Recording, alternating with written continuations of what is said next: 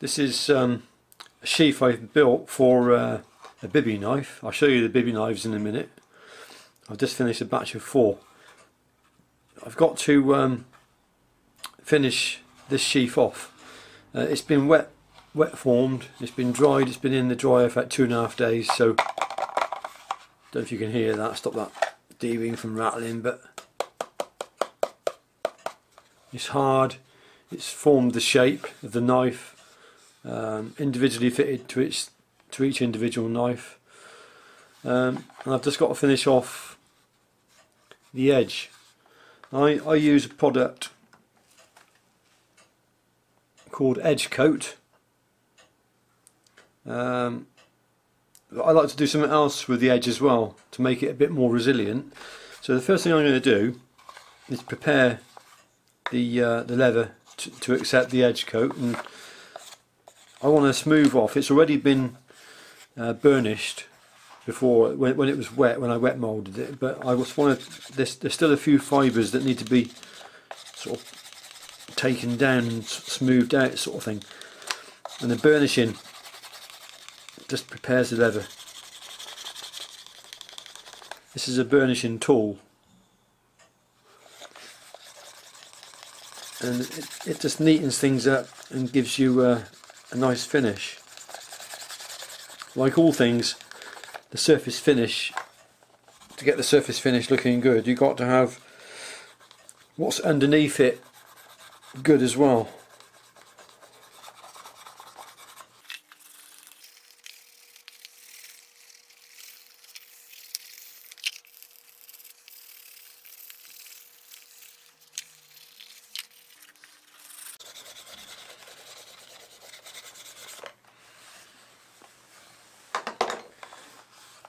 So that's not too bad now.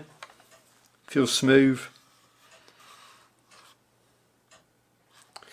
Then what I do, I get a Q-tip and I apply the edge coat with the Q-tip.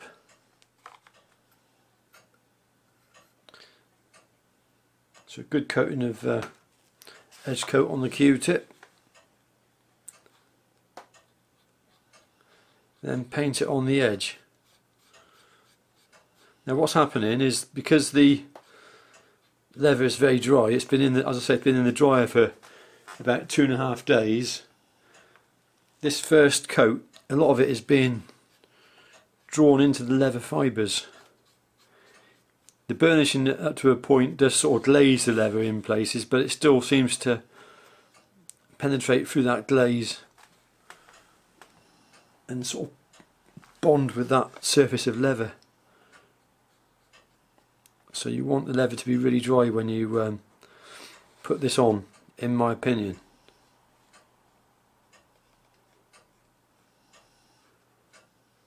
And just go over the edge. There's a distinct line that I can see. I don't know if you can see it on the video.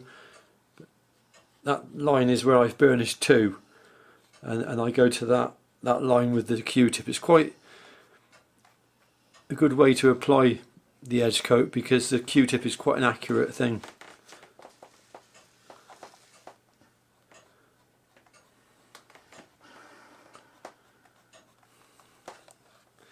Let's put a bit more.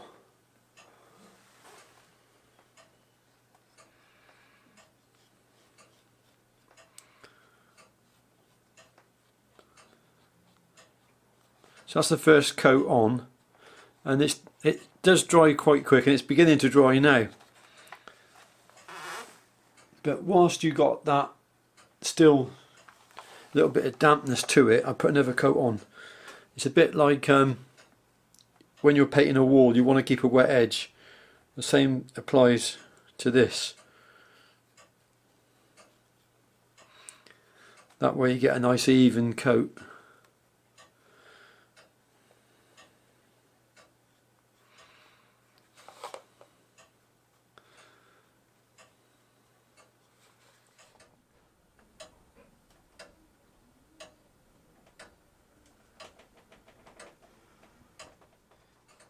So anyway, that one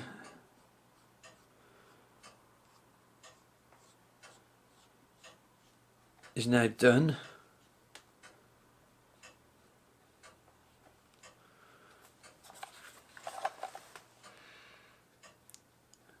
Now for the next step, I want this to be completely dry. So I'll put this one aside. And I'll get one that I did earlier.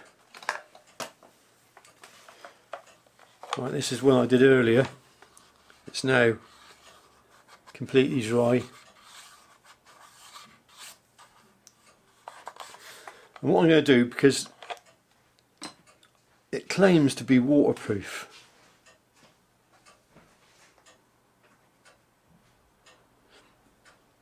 it says, you know, it says just edge coat dries to a medium gloss, allowed to dry completely, and then buff gently with a soft cloth for a brighter finish. But what I find is best is to buff it now.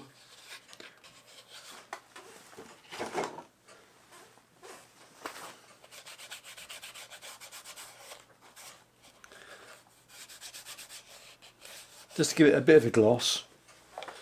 But I've found in the past when it's got wet that it has actually started to run, so it's like a dye. So I like to seal it, and what I use to seal it is a product called resin. And this is like an acrylic finish, quite durable. So I use another Q-tip, soak it in some resin,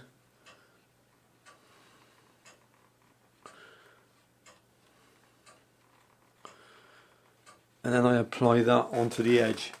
Now at this stage it looks a bit unsightly because it's got like a milky colour to it, but when it dries absolutely clear and you won't see that, and it's just giving you that bit of waterproofness on the edge.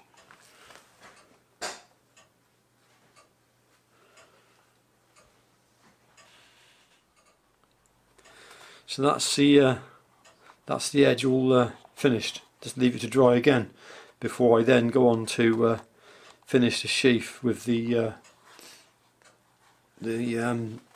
product that I use. In this case it will be golden mink oil. Quick note on finishing the sheaves, so I know some of you are probably going to ask. As I said earlier, I use golden mink oil as the main waterproofer. I also use a very tiny amount of neat's foot oil, but I wouldn't recommend that as ongoing maintenance you use neat's foot oil, because it will soften the leather. Hello! My dog down there, look. You come to see me, eh? It will, she's got gunky eyes at the moment. I think she's had a cold. It will soften the leather, and you don't want that because you want the leather to remain quite hard. I've already applied a small thin coating of golden mink oil now, and then I'm just simply going to just buff it with plenty of elbow grease. Just rub it. And this generates, the friction generates heat, which helps melt the golden mink oil into the surface fibres of the leather, and it feeds the leather. So you want to be giving it a few minutes of working, a good dollop of elbow grease. The other important ingredients, of course, is the elbow grease. If you go on to many of the leatherwork websites, you'll be able to order yourself a pot of elbow grease. That works wonders.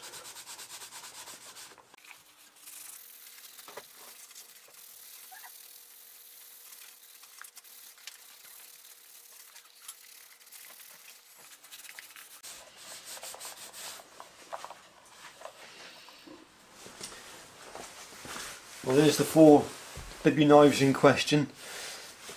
These 3 are more or less identical. This is the only different one. It's only different because it's got red liners, whereas these have all got black. They've all got G10 liners. So the red linered knife first.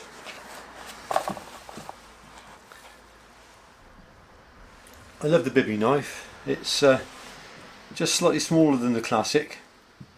It takes exactly the same amount of time to build a Bibby as it does a Classic. The same processes are involved. You know, stabilised handle scales. I tend to fit all these with leverless bolts, so there's a shoulder on the bolt inside, and there's which gives you a mechanical bond together with the epoxy, which leads to a very resilient handle.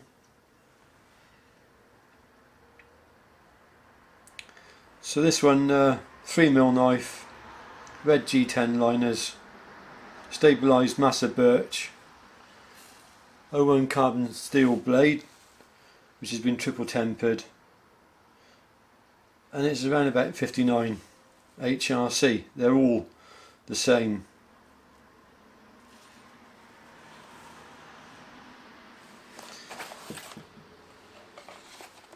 All the sheaths are the same, with the logo on the back of the dangler, and also impressed into the sheath. So I'll run through them all individually, and then you'll get to see them.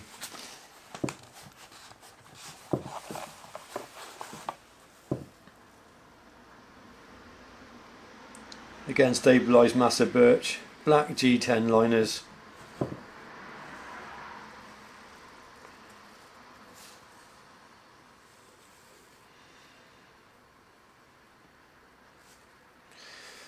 Handle is nice and comfortable. I've got sort of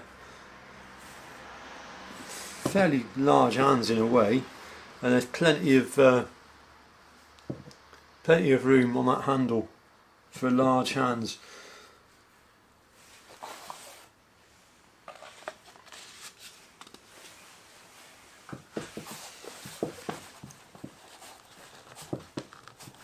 They are a bit stiff in the sheaths at the moment, as you'd expect. That will loosen off with time.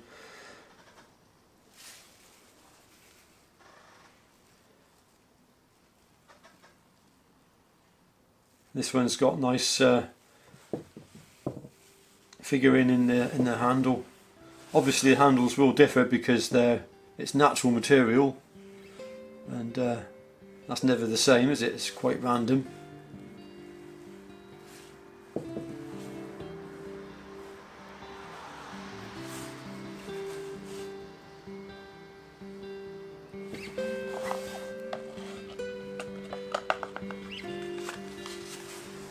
And the last one